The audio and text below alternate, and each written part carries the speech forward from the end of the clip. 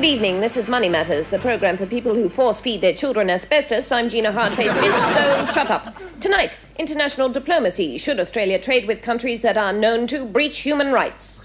With me in the studio, Nigel Lillywhite of the Australian Overlook Anything in Favour of Trade Commission. I want to have President Sahara's baby. And Sir Reginald Kisbottom of the Australian Government Office of Cringing Apologies. I'm only sorry I didn't apologise earlier. Gentlemen, how do you justify trading with regimes that practice systematic torture? Pass. I'm sorry, pardon? Can I have that question again in Indonesian, please? Doesn't our trade support these repressive regimes? Only monetarily. And in every other way. Did I apologise on behalf of the Australian Government for my previous apology? If not, I'd like to apologise. How can you stop a foreign government from using torture? Get them to privatise it. I'm sorry that last apology wasn't absolutely clear. How soon after a massacre should we resume normal relations? When's the next plane? Apologise to my girl and get her to book me a suite with a view of the river, will you? What can we do to stop another massacre, like Tiananmen Square? Fill it full of Australian wool so no one can get in. Move it to Delhi and apologise for the inconvenience. Nigel Lillywhite, thank you. I'll lick the bloodstains off their tank treads. Sir Reginald Kisbottom, thank you. I'd like to apologise on behalf of my parents for conceiving me. I'm Gina Hardface Bitch. Until next week,